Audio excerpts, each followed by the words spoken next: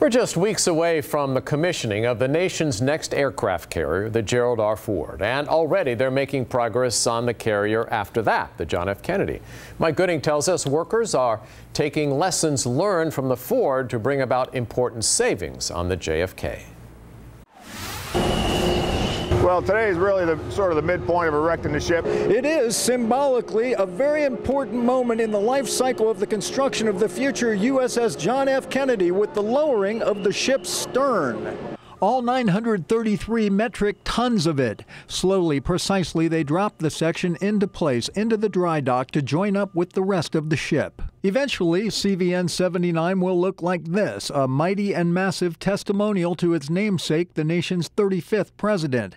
The JFK will follow its predecessor, the soon-to-be commissioned Gerald R. Ford CVN-78. Many of the skilled craftsmen at Newport News Shipbuilding who worked on that one are now working on this one. Probably half of our production team worked on the Ford, so there's a lot of lessons learned from Ford that have been rolled into Kennedy. We're performing much better from a cost and schedule perspective on this ship, which is to be expected. So that whole team is working hard to make sure we leverage those lessons. Which is a good thing since the Ford is coming in about 2 years late and 23% over budget.